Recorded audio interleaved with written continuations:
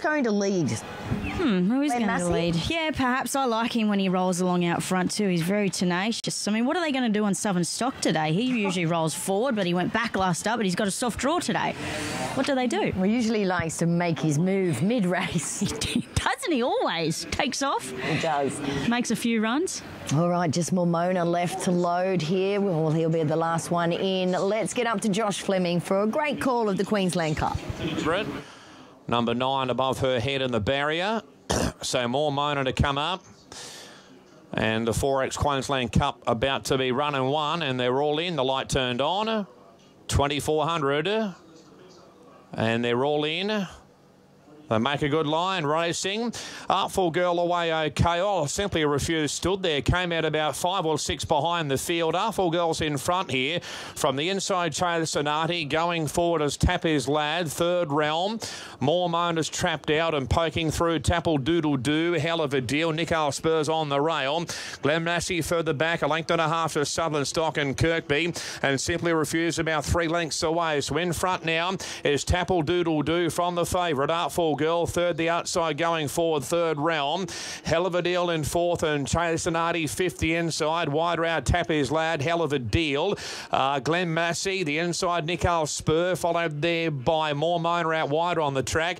Southern Stock and Kirkby and Simply Refused tacking on a length and a half away. So Tapple Doodle Doo's in front here, second, third Realm. Artful Girl third and fourth the outside. There is Hell of a Deal and further back on the run to Tappy's Lad in the yellow cap and Chase Sonati. Next over on the outside, Glen Massey, followed there by Nikau Spur, More Mona. A long way back, Southern Stock. Kirkby second last and Simply Refused a length and a half away. So Tapple Doodle Doo by a head, second, third Realm. 2 lengths away, third is Artful Girl. Fourth, the outside is Hell of a Deal.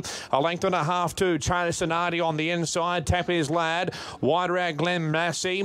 Nikau Spur, More Mona's over on the outside. Southern Stock in third last and further back to Kirkby, who's second last on the fence and Simply Refused is still last of all. So Tapple Doodle Doo in front by a half length from second, third Realm. 2 lengths away, third Artful Girl on the inside. Then we've got Hell of a Deal. Further back to Glen Massey. Wider out there is Tappy's Lad under some pressure.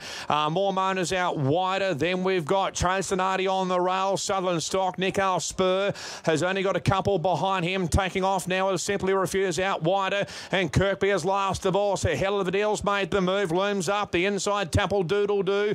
More Mona out wider, runs home. Glen Massey, Chase Sonati the inside, weaving through Nikau Spur. Down the outside, Simply Refused. Stretch across the track out wide. More Mona. Nikau Spur slicing through. Hell of a Deal still there. The inside, Chase Sonati, but Nikau Spur has burst away in the Queensland Cup. It's all Nikau Spur, 3 lengths in front, and Nikau Spur races away for the Gerans. Nikau Spur bolts in. Second, More Mona. Photo third, Kirkby. Artful Girl. Up there is Simply Refused. Chase Sonati, Southern Stock, followed by Glen Massey. Hell of a Deal.